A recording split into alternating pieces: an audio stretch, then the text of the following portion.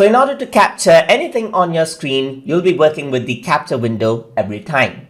And in order to access the capture window on the Snagit editor, you can simply click on the capture button and the capture window opens up, as you can see right here.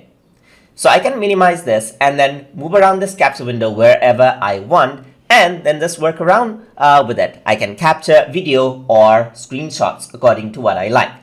You can also open up capture window as a separate application without opening up the editor, because editor and the capture window are installed as two separate applications, but they work along each other quite well. If you were to click on open editor, it simply switches back onto editor just like that.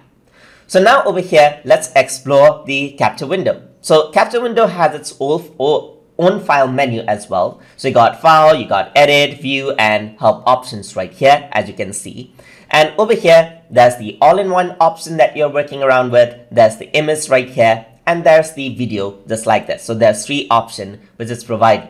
You can also work around with the presets right here, as you can see right here, which is provided by default, and you got more options over here as well.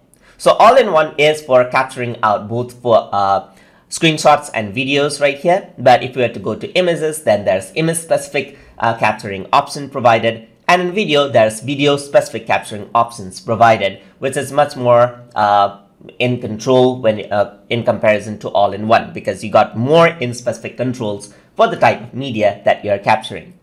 And to capture out, you simply go over here and hit the capture option right over here. So if I were to capture, you can see it is telling you how to capture it. So let me try, click and drag it, and the capture is done for that particular area, as you can see.